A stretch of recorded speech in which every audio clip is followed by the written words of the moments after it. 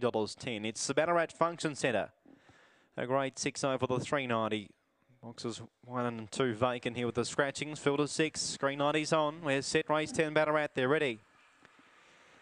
Racing away fast off the inside would have been Waystar, showing very good dash. The favourites are also Ingasali, those showing better speed, and Ingasali just led. Waystar holds the inside, and now Waystar took over. Dante Bale second around the outside on the improve from Scooby Grains. The thief Ingasali. Last Corborn Dior on the swing. Dante Bale took over. Leads by 2. Waystar trying to rally back, but it's going to be Dante Bale. Dante Bale by 2.5. Waystar third.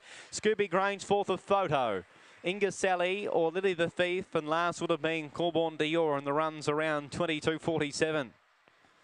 Dante Bale, number 7 for Matthew Marshall, 271.30, beats 3 Waystar, second at 225. Scooby Grange third, no third divvy. Fourth will be a Photo. Judge will confirm shortly. 7.35 at a Photo.